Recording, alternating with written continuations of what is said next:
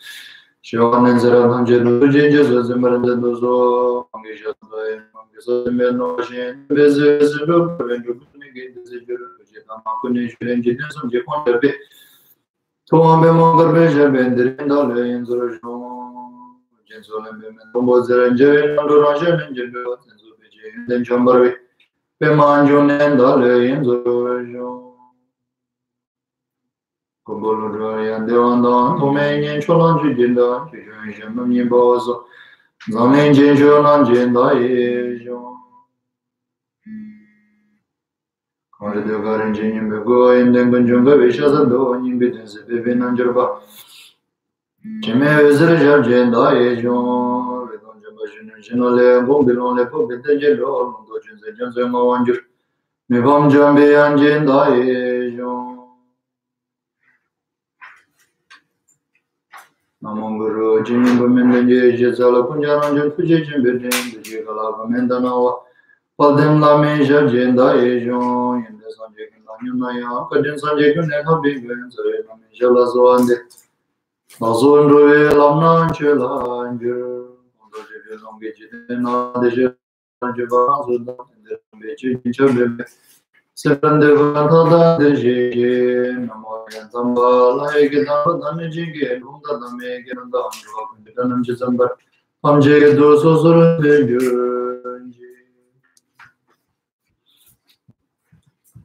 Manjuna, and Basin Kanji, Joltin Deva, and the Yanga was so Songi, Buhan, Kulcher. Chene Jamka Grasha, each head, Kebajimbi, Shuru. Yaze Chanjusemba, Shivale, Zebi, and Chenju de Sushin the same, Yamsona Ju, and Samba Chanchu,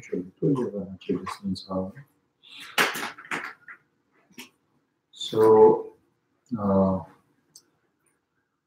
as for the preparation to listen this teaching, and then that in order to transform all the action of listening this teaching into Mahayana path, which is the cause of enlightenment.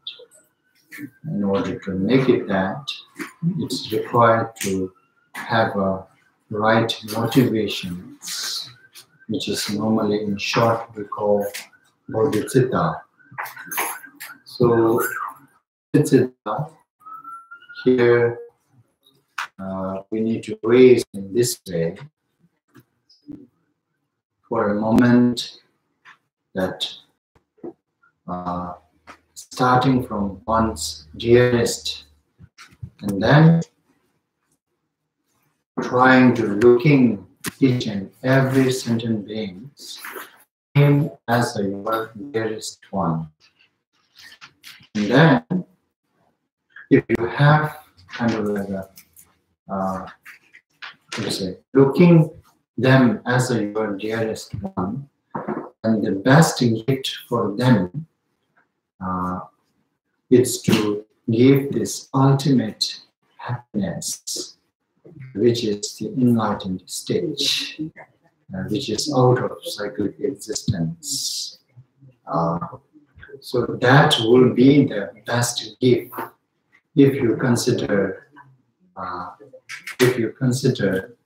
that them as your dearest, and if you really want to give something which is kind of like a perfect gift, then that perfect gift will be the enlightened or the awakened, removing all those ignorant, helping them to remove all ignorant is the best gift that you could provide to them and you could have for yourself as well. So therefore, and generate this kind of mind that for the sake of other sentient beings, that in order to lead them into complete enlightenment, with that purpose, that I'm going to listening this Mahayana Sutra, and among the Mahayana Sutras, which is composed by Shantideva during the 7th century in Nalanda, that he taught this Bodhicharyavatara in Nalanda. So since then, that the teaching or the text, which is really help us to generate Bodhicitta, And there are many different texts, but among the many those texts, that this Bodhicharyavatara is recommended, highly recommended. So whoever willing to generate Bodhicitta, so highly recommended. Studied this Bodhicharyavatara, which is composed by Shantideva, which really can help us to understand clearly this Bodhicitta.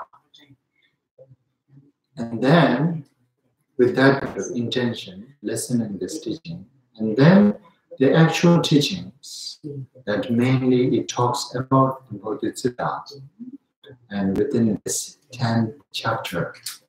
And then 10 chapter can be summarized within 4 main categories. So, as I always say, this 10 chapter, first 3 chapters is instructing us how to generate the Bodhicitta within oneself. And then the second 3 chapters, 4th, 5th, and 6th, 3 chapters, and really helps after we generate Bodhicitta and how to maintain without deteriorating the Bodhicitta or without letting degenerate, how to maintain. And it is those guidance instructions are provided in this middle 3 chapters.